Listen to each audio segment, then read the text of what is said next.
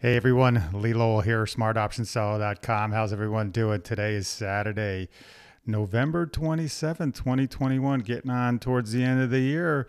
Welcome back to another edition of our Saturday Synopsis. What do we do here? We look at the charts, we look at stock charts, we look at the indexes, we look at individual stocks. I'm here to help you try to become a better trader. And by doing so, we do that by looking at the charts. That's what I do. That's what I've been doing for 30 years. So I'm here to help you make these free videos to give you an idea of what I'm looking for, what I'm seeing on the charts, and what I use to help me gauge when it's time to get in and out of a position. So sit back, relax, and let me take you through the steps and take you through the technical indicators and what I use to see on the charts to help me gauge when a trade may be ready to go. It's a big day today, college football, big game, Ohio State at Michigan for all you college football fans. Now, I won't tell you which team I'm rooting for, hint, hint, but I'm looking for a good game today. So let's just jump right in. We look at the indexes first, and then we'll look at some individual stocks, and I'll show you what patterns I'm seeing, what these stocks may be telling me when it may be time to get in or out of a trade. So let's just jump right in here. Open up the chart. So we always look at the S&P 500 first because I feel that's the broadest measure of the overall market, and it tends to give you an idea of which way the market is headed. Now we use the SPY, which is the exchange traded fund for the S&P 500 index, and it's very easy to trade. Trades just like a stock. You can get in and out at will all day long. So I like to use that as my gauge for seeing how the overall market is doing. I like to give an idea of what I'm using here. Just for the newcomers, we get new people joining this group, this YouTube channel every week. So I like to give a quick little overview of the charts that I use. Some people say I should, not give this intro week after week. I understand that you're tired of hearing me say it, but for the newcomers, I'll go over it pretty quickly. I usually default to daily charts, which is 1 day's worth of trading on each one of these bars. Each one of these vertical bars is 1 day's worth of trading. So I default to the daily bar charts. You can use intraday charts, which is 1 minute charts, 5-minute charts for you hyperactive traders. You can also use candlestick charts, which I don't use. I use the bar charts, which is the open, high, low, close type of bar charts. And on these charts, I keep it pretty simple. I have 3 moving averages. I have a 20-day simple, a 50-day simple, and a 200-day simple moving average. At the bottom here, I have the 14-day RSI indicator with the 80 level and the 20 level as my parameters. That shows me whether a stock or index is overbought or oversold. It's not a measure of a turnaround right then and there. If it gets into overbought or oversold area, it's just an indicator telling me that, hey, keep an eye out. Things are getting a little overheated or a little oversold. So that's really all that I use. The rest of it is based on patterns that when you're looking at these charts with me, if this is your first time, you'll see these weird looking triangles and W patterns and these channels. These are all technical indicators that I use. These are widely known, widely followed. You can do more research about these. You just do a Google search on chart patterns for stocks, and you'll come up with lots of websites and pages that you can read and or other YouTube videos. So let's just jump in and take a look at where the market is heading, where we've been. On my chart here, I got about 2 years worth of information. That's not what you need, unless you want. Each chart platform is different. So my real estate here is about 2 years worth of time. As we are bullish at the Smart Option Seller, we look for bullish types of trades. What do? We sell put options and put option spreads. So we're looking for bullish types of activity. Now, as you can see, the general market here is the meltdown of the pandemic in February, March 2020, and since then we've just gone straight up, right? The market from bottom left to upper right. That's what you want to see for a bullish stock or index. The market's just going up like this. And in between moving up, you'll have pullbacks along the way. We like to draw these channels that will help us decide when the time is right to get in or out of position. So if you have this channel that you've drawn, you can see that the S&P 500 has been bouncing along this channel. And when it bounces along the lower edge here, when it hits the lower edge, I should say, it will tend to bounce. And even though it's coming lower, in the long run, it's still moving in an upward trajectory. That's what you want to see. Now, we've talked about this in the past. September 1st came around. There are seasonal patterns for the market. August, September, part of October is typically a more bearish time for the market. So right around here, September 1st, the market went into this little bit of a 6-week pullback and has since rallied back up. We've hit all-time highs, all-time new highs actually this week. This bar right here was an all-time new high for the S&P 500. And then the last couple days of this week, this was a short week. We had the Thanksgiving holiday here in the U.S., but yesterday, which was Friday, short day Friday, the hours were a little shortened because of that holiday. This one bar right here, this was Friday, November 26th. So the big news that's coming out in the world now is this new strain of the coronavirus that was discovered in South Africa, supposed to be much more contagious than the Delta variant that came out over this summer. So we've got some more global news that sent the market into this little big move down yesterday, Friday, November 26th. So that's another thing that another news item that we'll have to worry about as far as the market goes. You know, any big global news event like that, especially COVID now, it's going to send the market into what I think is a temporary down move. You know, it's something new. People don't know what it is yet or how contagious it really is. We need the science to do a quick little, synopsis on it. That could take, a couple weeks. Who knows how fast they're moving. But I think, knowing that we already have the vaccines and how fast these vaccines were created, I don't think this is going to be the start of a major, massive down move. I just don't see that happening. Sure, we'll get a pullback. We may get another pullback on Monday until we get some more information out there and some confirmation from governments around the world that, okay, yes, we've seen this new thing. We've got it under control. Shouldn't be a problem. We don't know if that will be the narrative yet, but until that, some people will get a little nervous and start selling. But to me, that's probably more of a buying opportunity.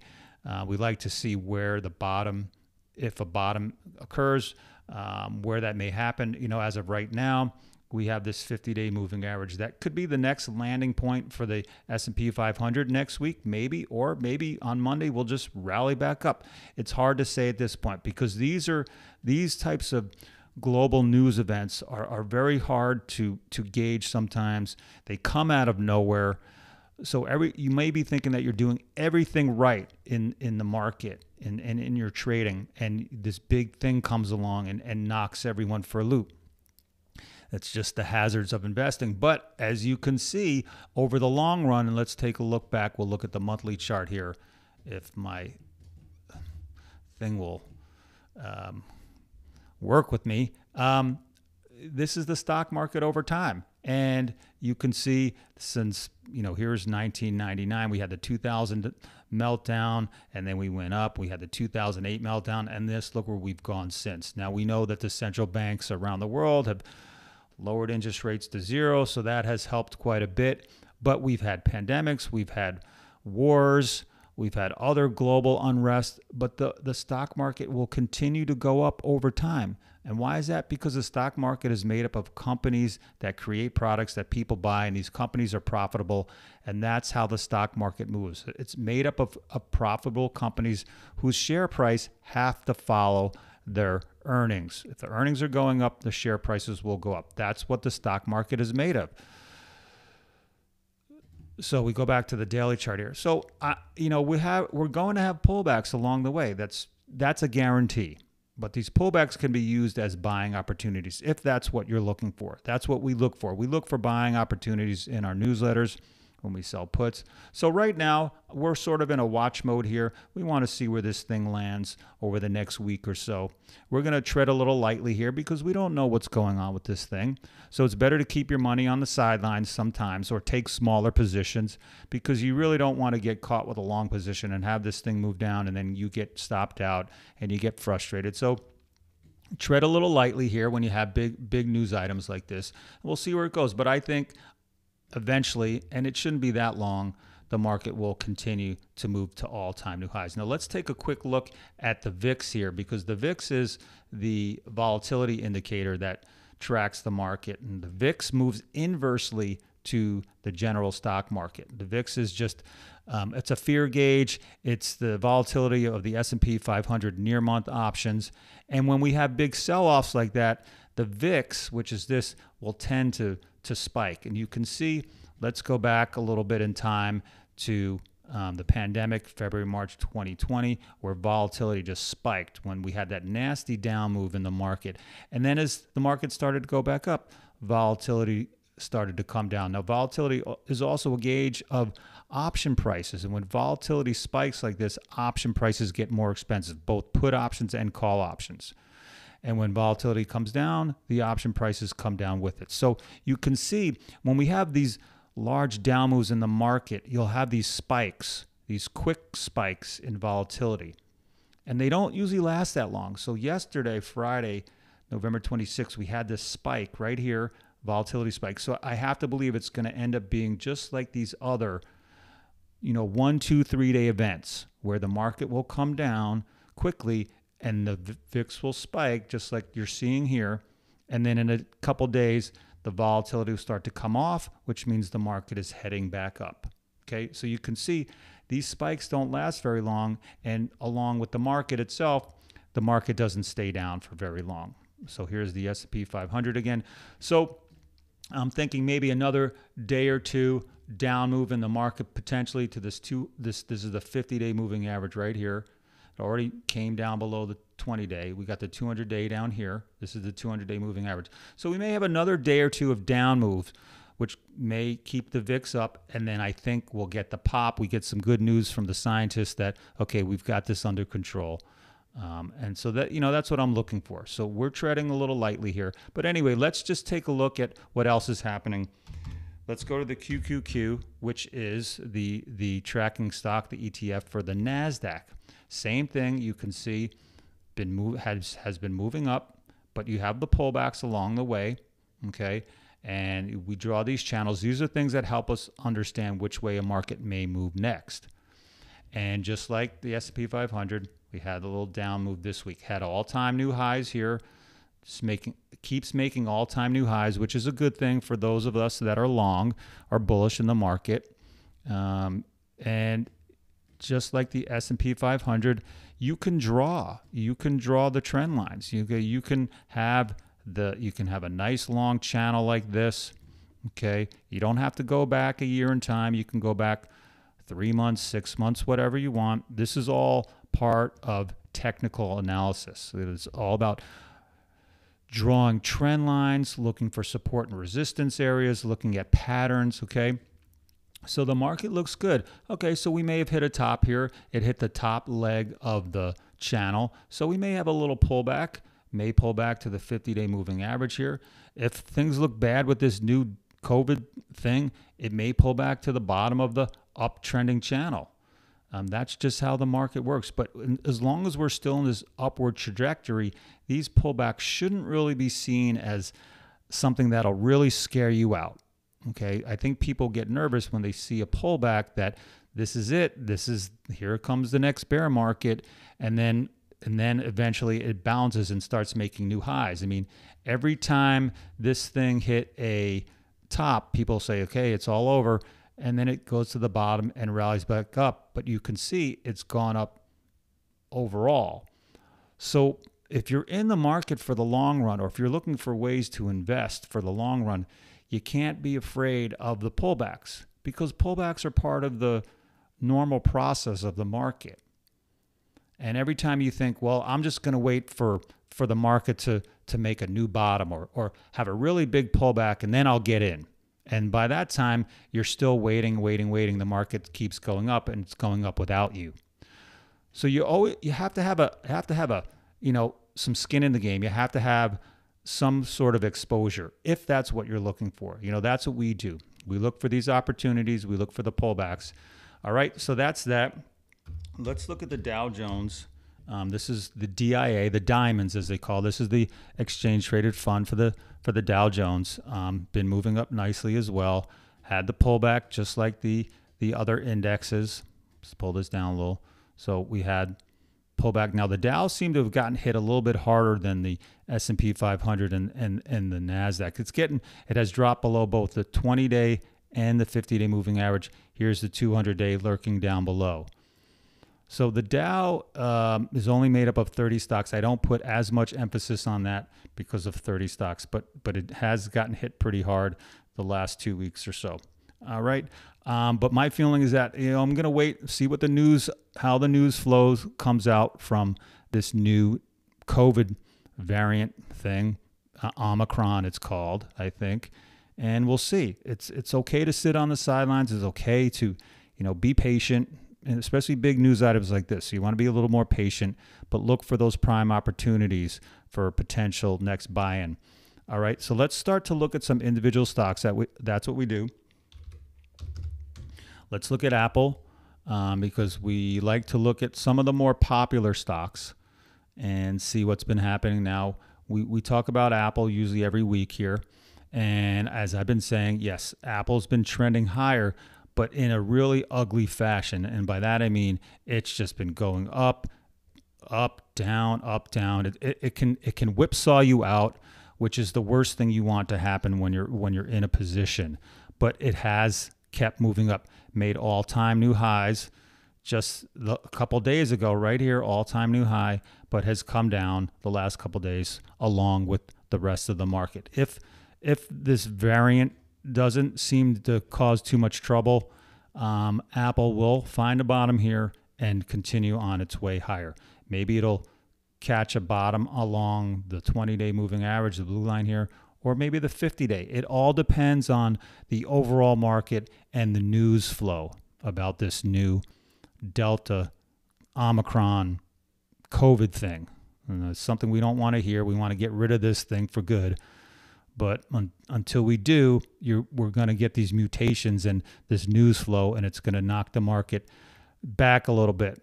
But in the long run, we know science is on the case.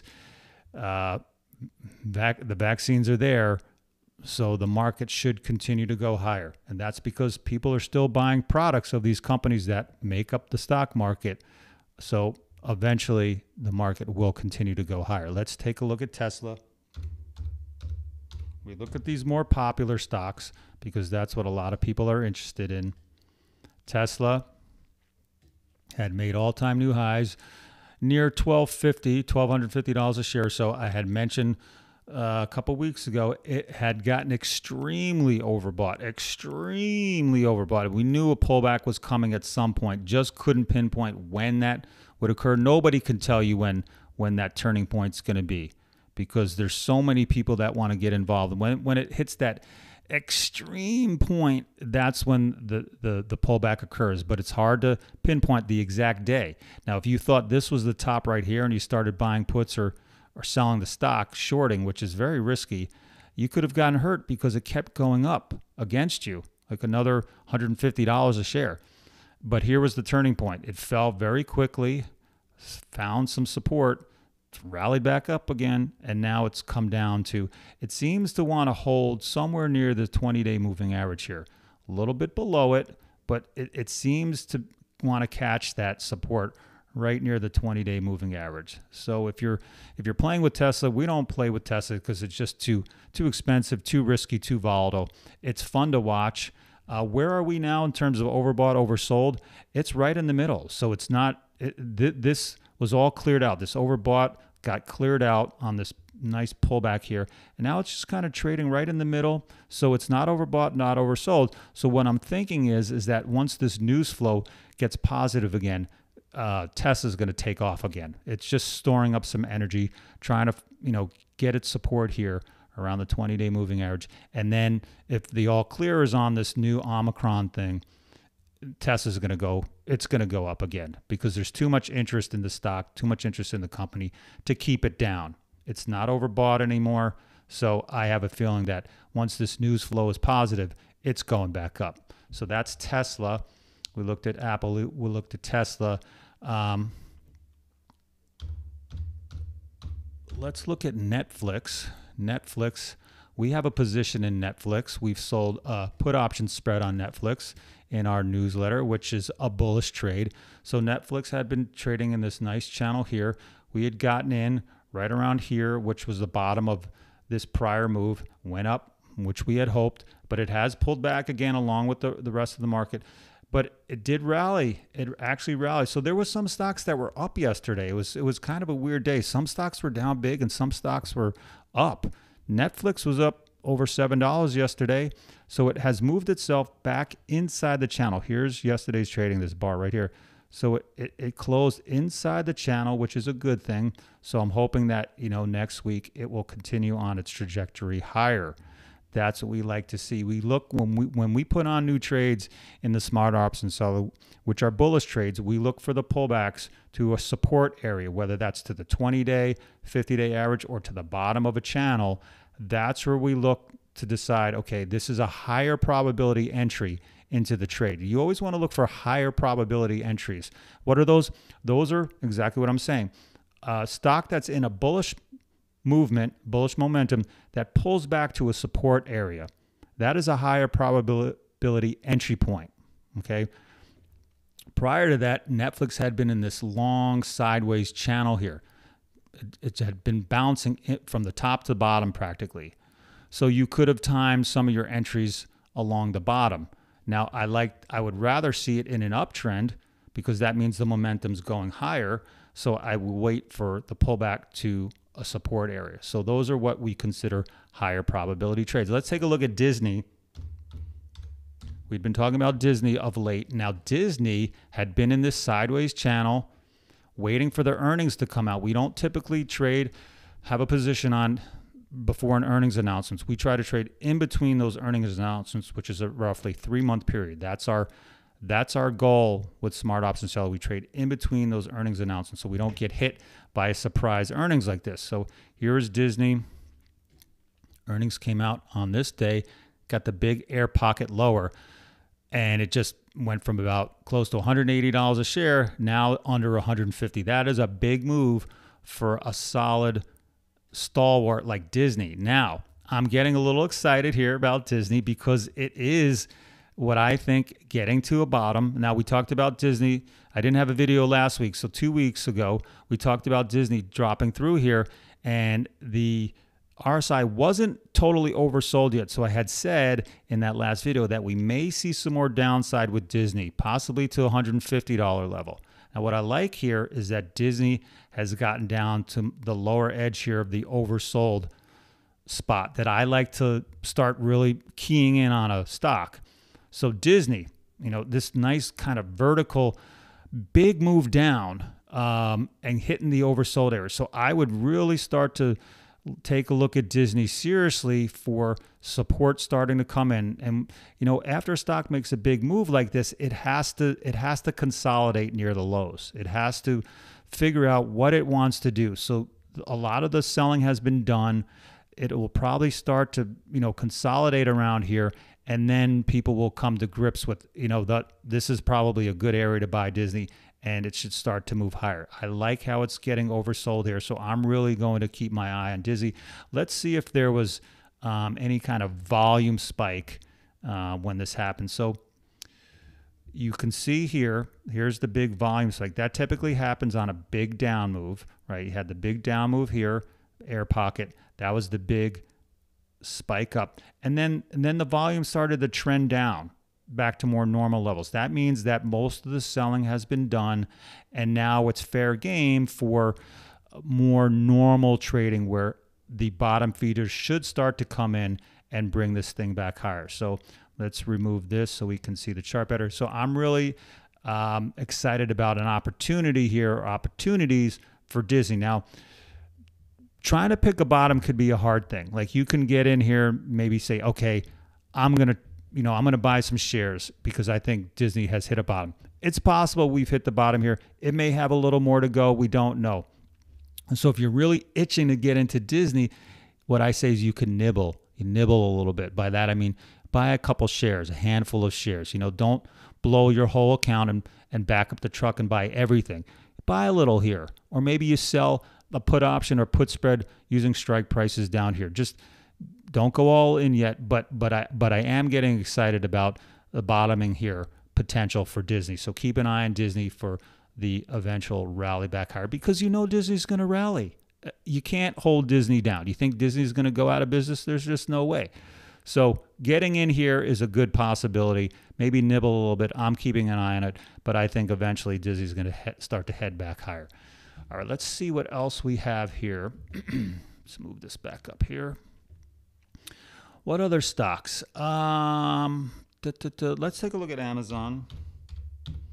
We look at Amazon. Amazon is just really trying to get out of this sideways channel. It did pop above again this past week, just like it did over here, but it just came back into the channel.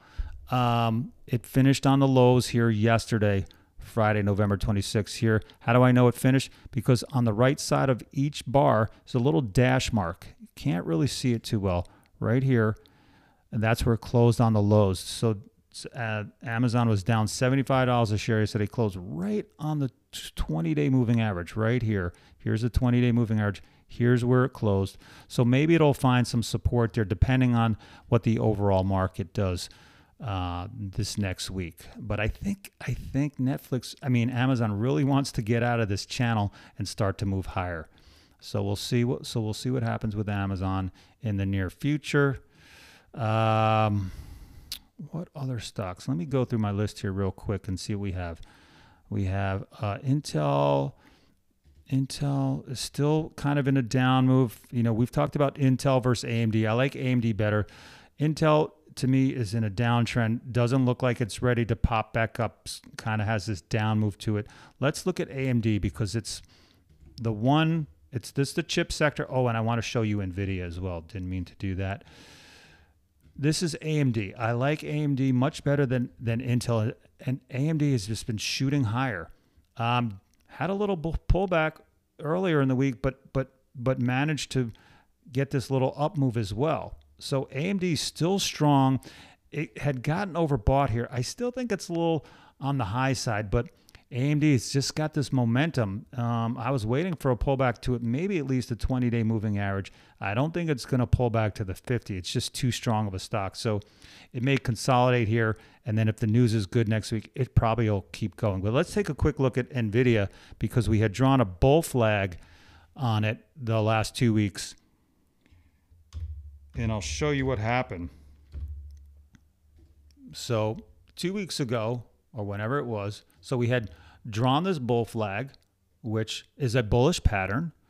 You got the flagpole and the pennant, the downtrending pennant, which typically, once the stock makes the next move out of the pennant, it should go higher because it came from down here. It was on a bullish run, the bullish pattern. The bull flag is more of a consolidation pattern ready to gear up for the next move higher. And what happened? It had earnings and it popped right here, all-time new highs, had the nice move higher outside of the bull flag pattern. Came off a little bit towards the end of the week, but the bull flag did work once again. And the next move out was higher. It rallied a good, $50 a share from here to here. So you want to watch these patterns. You want to see how these patterns open up. Now here you can see maybe a little bit of a W pattern. Okay, kind of looks like a W.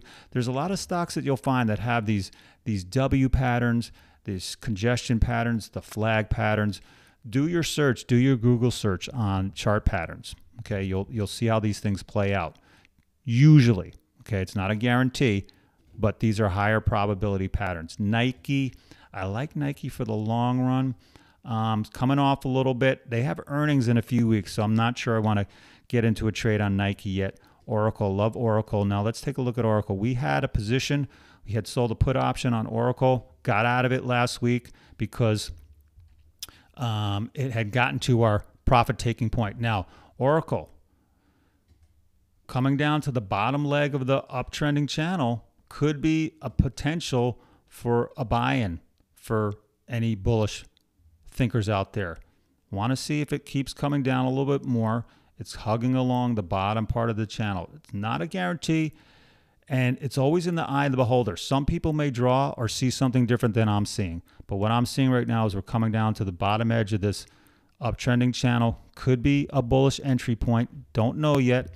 We're not really oversold or overbought. So right around 40, 41. So this is pretty good. So I'm keeping an eye on Oracle. Cisco had a big gap down from earnings, but it rallied back pretty good. I'm not really seeing anything on Cisco at the moment. Let's see what else we have. Procter & Gamble, nothing really there. Walmart's just kind of sideways, bouncing around. Looked at Disney. Now we have the pharmaceuticals, which I like. I like healthcare for the long run. This is Bristol Myers coming down, had a big move down, got oversold here. But kept moving lower. This was some divergence where the price action keeps coming down, but the RSI starting to move up. But still, Bristol Myers having some trouble. Made a new low here yesterday. Got below the prior low. So BMY might have a little more selling involved. So we keep an eye on the pharmaceuticals. Merck, same thing. We had a position in Merck. We have a position in Merck. I like to see that thing start to move higher. Kellogg, Verizon. Now let's talk about Verizon because I bring this up usually week after week. I like Verizon, but I'm not willing to get into the stock yet. Why? Because it's still showing me downwards momentum. Why buy a stock when it's in a downtrend? Still moving lower. Now it was in this channel, but it fell out of the channel. So maybe it's making a new channel, right? We got this kind of new kind of leg to the channel right there. I don't know. Verizon's still in a downtrend. It's not oversold yet. So I'm still on hold until Verizon shows me some upwards momentum. What other stocks can I show you? AT&T, same thing. Trading on the lows, staying away from those. PayPal and Square, which I do like the payment providers, but it's still in a downward trajectory. Square, same thing, downward. I'm waiting for some confirmation that they're ready to move higher. Costco still moving strong. God, I wish I had stayed in Costco. Keeps making new highs. McDonald's could be something to keep an eye on because it's just kind of hugging along the upsloping moving averages, keeps bouncing. So keep an eye on McDonald's. It could bounce here off the 50-day moving average. It has a nice sort of slow, kind of a curved upwards momentum to it. I like McDonald's. Next bounce should probably take it up to all-time new highs. Again, Pepsi, same thing. Let's take a look here. Yep. I mean, it's got a nice upwards momentum to it. Probably will start to keep going up, I should say, once it finds a bottom here. What else do we have? Oopsie. Can't close that out. Move this over. My mouse is a little bit wonky this morning. What else do we have? Twitter. Now Twitter's still in a down move. Now we had this new variant. We had the travel industry, the airlines, got hit a little bit this week, and some of the stay-at-home stocks started to move up again. Peloton had been hit pretty hard, has lost a decent amount of value, but just yesterday with this new variant. It had a little uptick in its stock price. This is Peloton. eBay. Let's look at eBay real quick.